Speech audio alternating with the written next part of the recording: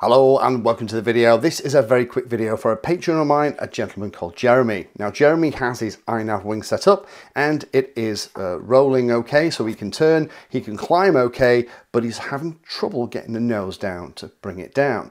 Now this is probably because the control surfaces haven't got enough movement in the direction that he needs. INAV will never be able to fly a poorly set up plane very well, so it's important that you have some of the geometry of the control surfaces set up how you need it.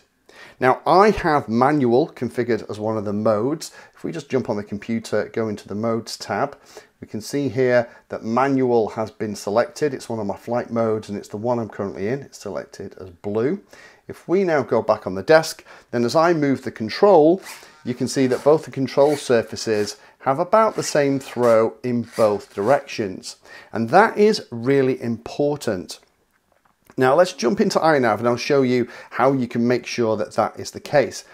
I would recommend, if this is the first INAV video of mine you've ever seen, don't start here. Go and watch the INAV for Beginners 2020 series. I'll put a link down below, and there's also an INAV 3.0 fixed wing setup series. Go and check that out too.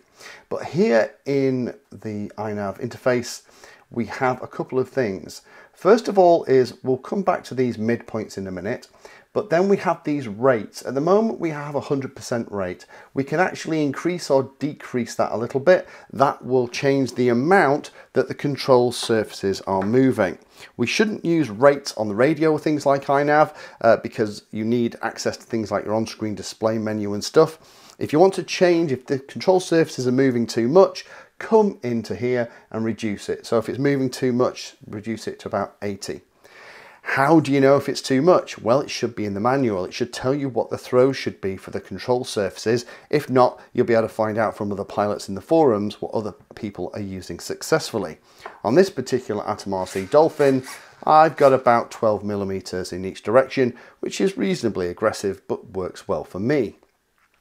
Now, the other thing that we need to do is also make sure that when the controls are in the middle position, they're kind of in line with the wing, and both of mine are. And to do that, what I've had to do is change the midpoint position. You enable live mode, and then you can actually change the servo number here to get it so that it's in line. Now, after you've trimmed your plane and you've gone through the INAV Maiden, they might move slightly, but that's a good place to start. However, you need to make sure that the rest of it looks good too. You don't want these numbers too far away from 1500. By default, when you first start off, both of these numbers will be set at 1500, and you need to make sure that the linkages look something like this on the servo, i.e. they're kind of straight up, sticking out of the wing. If they are, then that's probably going to give you enough throw in both directions, equal throw in both directions. If in INAV you come in here and this is set at 1500 and your servo doesn't look like this, then remove it and then reattach it so it does. It might not get exactly there, and that's okay if it doesn't get exactly, because what you do is you just use these numbers in the configurator just to fine tune it. And once you've got that set up, then you physically adjust the rod that goes from the servo to the control surface to get it in its middle position. Once you've done that, then you should find that you have equal throws in both direction, and that's what you're really looking for with all the control surfaces on the model. Now, once you have everything set up mechanically well, then you're in a fantastic place. The plane is going to fly a lot better, you're also going to get much better responsiveness, and the tune is probably going to work better as well. However, this is really handy if you're flying in manual mode, which is why we've kind of been looking at that on the bench. If you use manual mode, the model will not attenuate the movement of the controls. If you're in one of the stabilized modes, then you can't see the full movement. So don't do what I've just showed you on the bench in anything but manual mode.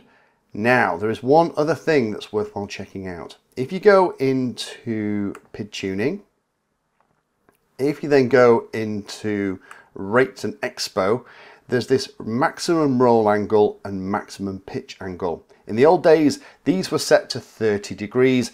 I don't think that's enough. I think 60 degrees is better. Now, what this means that this is the maximum amount of pitch that you're going to get and the maximum amount of roll if you're flying in something like angle mode. So if you are flying in angle mode because you like the safety of that, but you find that it's very sluggish, then you will only be able to roll the aircraft or pitch the aircraft a maximum of whatever's in here. I always set it for 60 degrees on my models. You might find that it's less. If it's less, I put it up to 60 degrees and try that out. It's usually the roll angle when you're turning that you find needs a little bit of increasing, but that's the other place that I come and have a look if you're finding that it feels like the model is reacting very sluggishly and you don't have enough authority.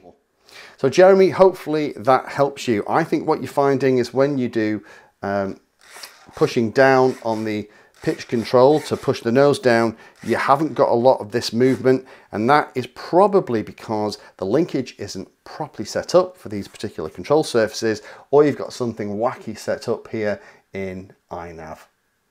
If you have any other questions with INAV, then check out those other two series and pop them down below in the comments, and I'll do what I can to make a quick video like this to cover how to check it and how to fix it. Thank you for spending your time today watching that video. You can find me in all the usual places on social media, and if you're trying to learn about a subject, then check out the playlist. All of my videos are organized into easy to follow playlists that, if you're trying to learn a topic, will take you from the basics right the way through to some pretty advanced stuff.